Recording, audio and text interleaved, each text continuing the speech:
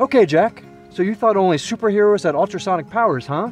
The 2014 Highlander's rear parking sonar has 4 ultrasonic wave sensors on the rear bumpers.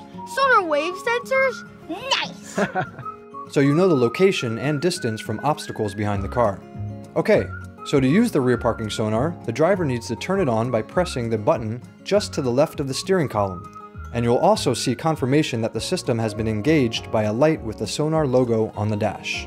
When you shift into reverse and when your speed is less than 6 miles an hour, the Sonar graphic will appear in the multi-information display. The speed of the warning tone and the color of the graphic in the multi-informational display will give you an idea of how close you are to an object or obstacle. A constant tone and a red indicator means you're very close.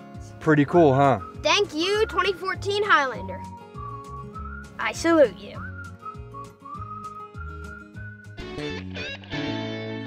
Toyota. Let's go places.